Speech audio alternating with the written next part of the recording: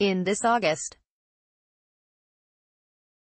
27, 2018, photo, President Donald Trump listens during a phone call with Mexican President Enrique Peña Nieto about a trade agreement between the United States and Mexico, in the Oval Office of the White House. Trump is making trade policy the connective tissue that ties together his America First foreign policy and his political strategy for the 2020 presidential election. AP photo, Evan Vucci, Washington, AP. When President Donald Trump pulled the plug on an upcoming trip to North Korea by his Secretary of State, he pointed a finger of blame at China and the global superpower's trade practices. In his recent trade breakthrough with Mexico, Trump praised the country's outgoing president for his help on border security and agriculture.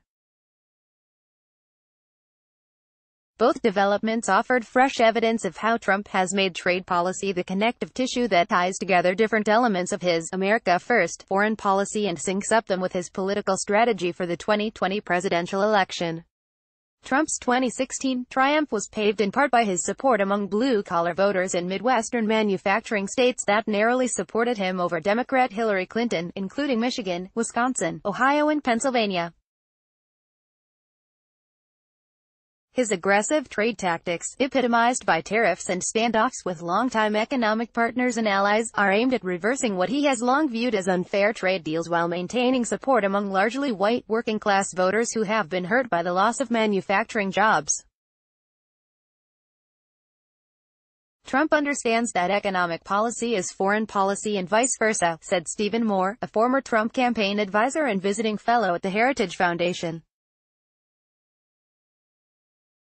The most important element of foreign policy is to not just keep the world safe but to also promote America's economic interest. That's what Trump does. This is America First. It's also good politics, in Trump's view. It's a populist position. But it's also a popular position with a lot of Americans, Moore said. As he puts a high premium on trade gains, Trump is intertwining the issue with a host of top foreign policy concerns. Trump, asked by reporters last week about North Korea living up to its commitments to denuclearize, said, "Part of the North Korean problem is caused by our trade disputes with China," pointing to the U.S. trade imbalance with China. "We have to straighten out our trade relationship because too much money is being lost by us," Trump said.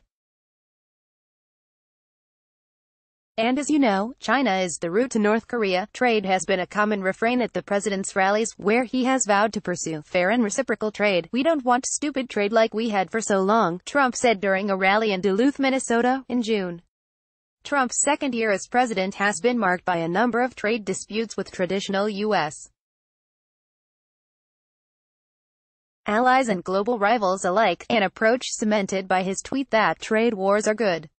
He imposed tariffs on steel and aluminum imports in March, prompting retaliation from the European Union and other American allies.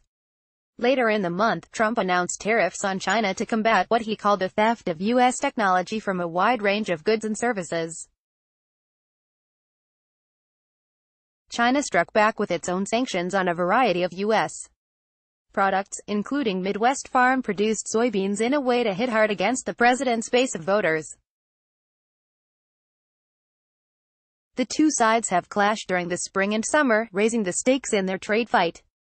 In late July, Trump and European Commission President Jean-Claude Juncker reached a temporary deal at the White House to avert tariffs on automobile imports and a ramping up of their trade dispute, although the threat still remains.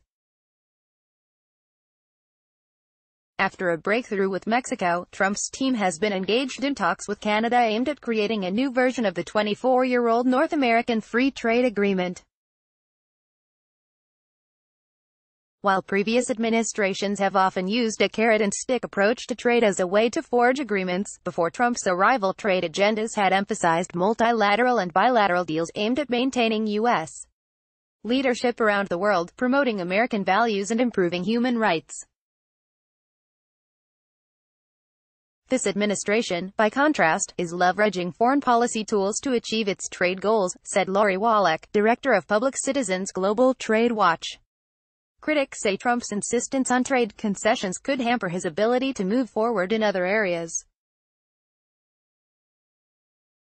On North Korea, for example, Trump has sought to turn his meeting with Kim Jong-un into a vivid example of how his unconventional style can bring long-standing U.S. adversaries to the bargaining table.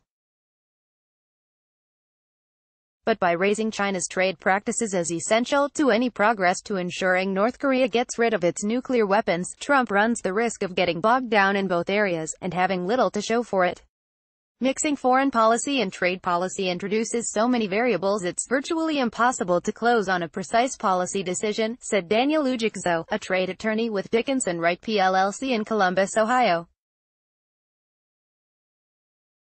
You're constantly chasing after the next issue as opposed to having a very targeted approach to the objective, ____ on Twitter. Follow Ken Thomas at https://twitter.com/KentThomas. Copyright 2018 The Associated Press.